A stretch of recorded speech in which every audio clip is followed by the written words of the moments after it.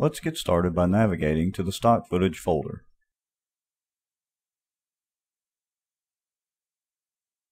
Once in the stock footage folder, let's go ahead and drag the Golden Gate Bridge down to the video track. Go ahead and drop it right on the timeline. And now let's go ahead and navigate to the Home Movie Essentials Volume 1 folder.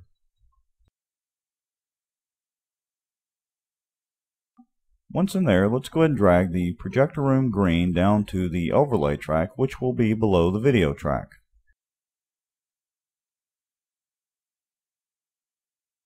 Now add the Chroma key effect to the overlay layer by using the Video Overlay Effects from the menu toolbar.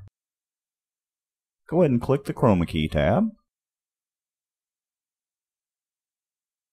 and put a check to enable chroma keying. Now you can see the video behind the projector room.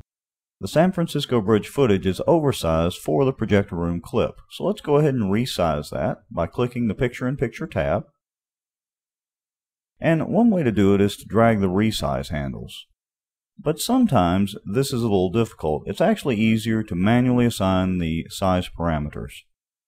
So let's go ahead and click the Add an Effect button.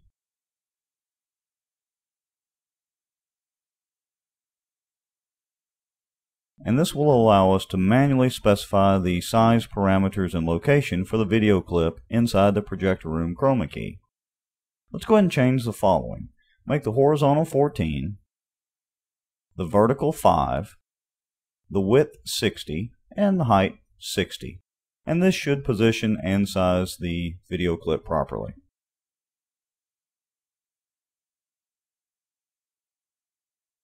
Now, notice that the San Francisco Bridge footage is correctly sized and positioned. Let's go ahead and copy our projector room clip to fill out the remaining timeline of our footage. Go ahead and select the projector room clip in the overlay track by clicking on it.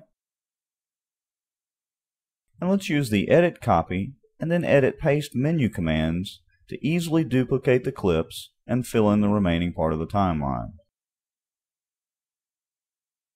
This allows the overlay track to match the video track.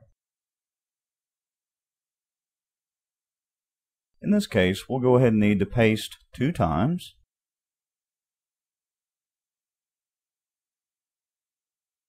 And now we need to simply adjust the overlay track time to match the video track. To do this, it's a little easier if you zoom in so that you can see the timeline better. We hit our zoom button a couple of times. And now let's go ahead and select the last clip and drag it until it snaps to the end of the video track. Once we've done that, let's go ahead and play our video and see the results.